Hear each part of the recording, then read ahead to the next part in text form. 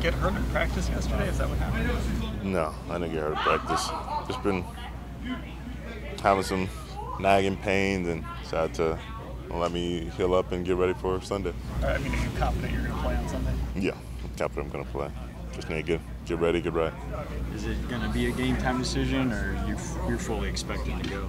No, fully expecting to go. It's been bothering me since last week. Had some pains then, even week before. But I'm just trying to. Nobody's 100%, across the league. So just got to make sure I'm close to that as possible, and make sure I can be a positive force when I'm out there. I mean, do you feel it at all during the games?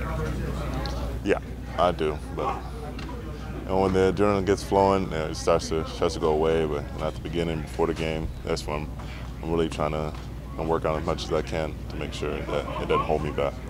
When I go out there, it's at the back of my mind. I'm putting 100% out there and putting my body on the line. Don't care about what happens to me. It's all about the team.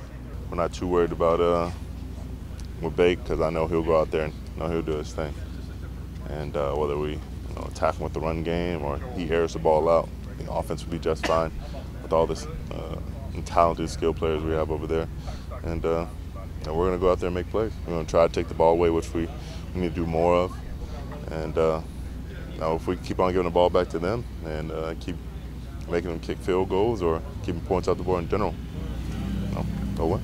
You've been around Baker for a while now. Does it shock you at all that he's out there fighting through an injury like this? Not at all. Great leaders, they're gonna fight through anything and everything to be out there for their guys. And once you kind of put that out there, you make that the standard. Everybody else will follow suit. They'll be out there doing their job because they can, and they can do it at a high level. How do you size up Herbert? Great quarterback. I mean, the guy's proven a lot this year. He's shown that he needs his respect, and I feel like he's progressed a long way, just like Slater. They're wiser than the years that they've been in the league, and they've studied the game a lot. And he's able to make throws on time, and we gotta keep him off his rhythm.